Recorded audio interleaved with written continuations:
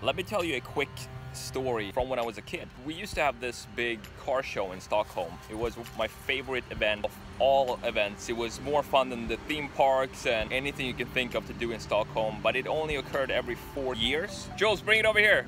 I'm sorry, I'm at the dog park right now and she's throwing I'm throwing frisbees. So it only happened every 4 years.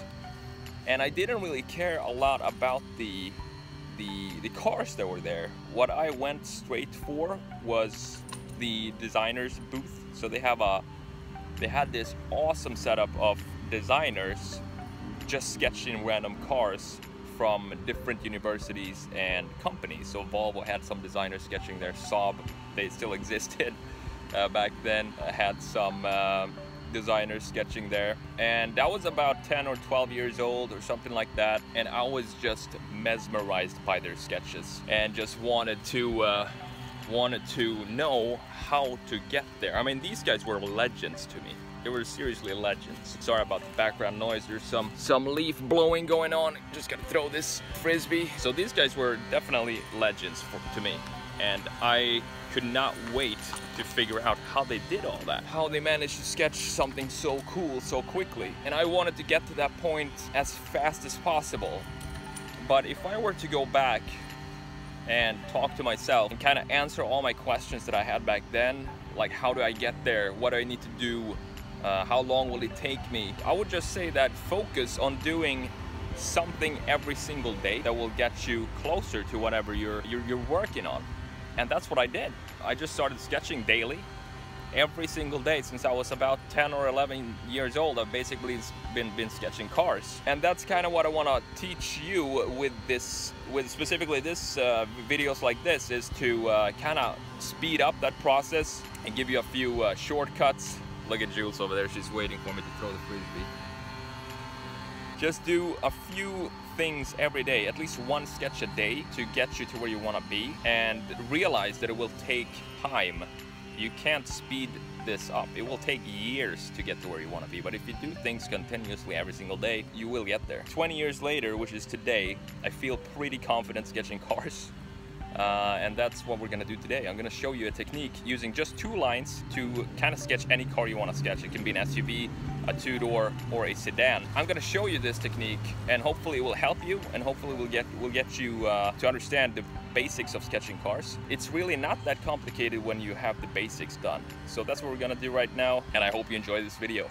Now, before we get into the sketching part, just make sure you hit the subscribe button if you haven't already. That way you get notified when new videos are uploaded every single week. All right, let's get started. What we're gonna be using today is just a marker paper, and the thing with this specific sheet that I'm sketching on right now, it's kind of at the bottom of the sketchbook, as you can see.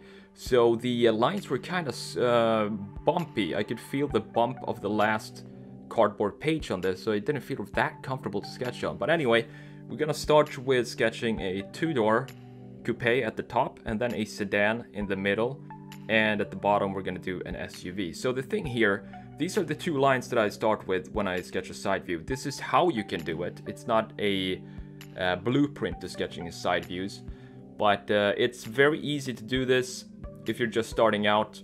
And the thing here is that the distance between these 2 lines, the baseline and the shoulder line of the vehicle you're sketching, is going to determine what kind of car you're sketching. Because if it's narrow, if the distance between the 2 lines is narrow, you're going to have a lower car, because that means that the shoulder line is just going to be above the wheels, and that would be suitable for in this example, a 2-door coupe or any type of sports car, whether it's mid-engine or front engine or electric or whatever you want.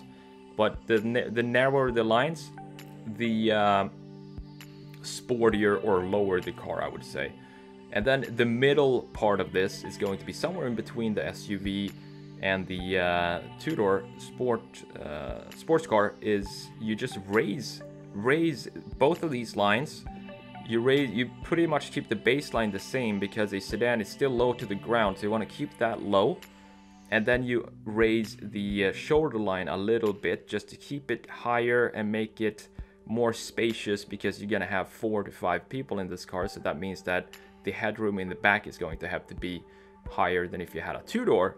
It's pretty common sense. But raise the top shoulder line and then you start building your blocks as I do here. If you're uncertain of the volumes of the car, I'm going to do this right here with the SUV. Just start to build the blocks out so we have the volumes done.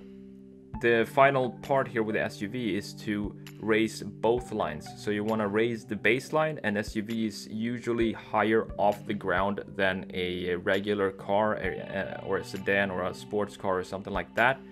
So both of these lines now has to be raised, and also the distance between those lines has to be extended, because an SUV is obviously higher or taller than a sedan or a sports car.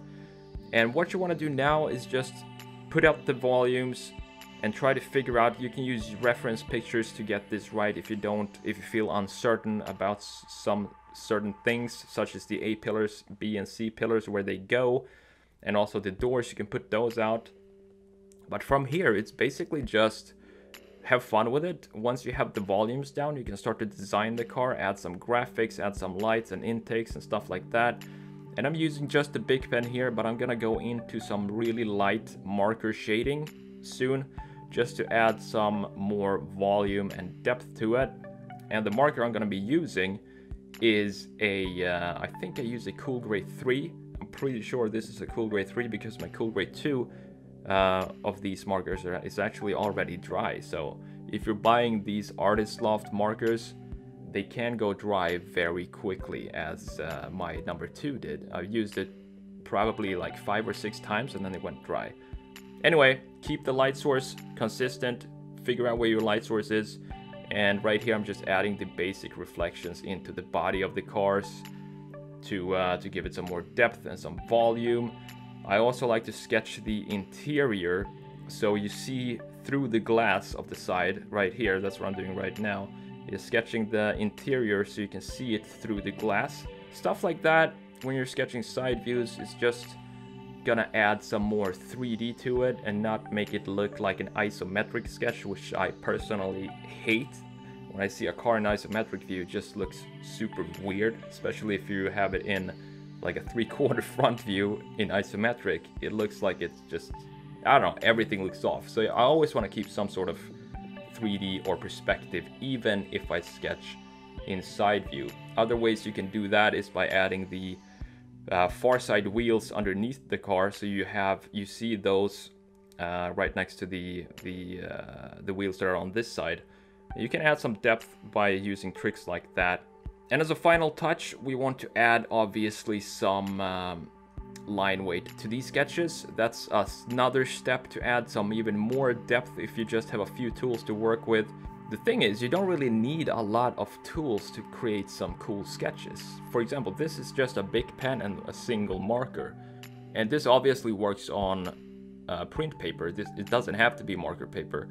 I just want to finish up this sketchbook and get a new one because I want to get a what's it called, a toned marker paper, because it looks so cool when you're sketching, especially white highlights on those. It just pops really well. I used to have one, but I finished it within a month or so. So that's about it with this video. The key points here is to start with 2 lines and adjust the lines depending on what type of vehicle you're sketching. And from there, box out your volumes if you're uncertain of the proportions of the type of vehicle you're sketching. Add some details, add some markers if you want to. You can do this with a Bic pen. You can do some line shading with the Bic pen if you don't have a marker, or any pen. It doesn't have to be a Bic. I don't know why I keep saying Bic pen. I'm just used to it, I guess. Final touch, clean everything up with the pen again, add some line weight, and boom, you are done. I really hope you enjoyed this video, and if you did, hit the like button. If it was a bad video, hit the dislike button as usual. And if you're new to the channel, welcome. Feel free to browse the channel and subscribe. I'm the Sketch Monkey, and I will see you in the next video.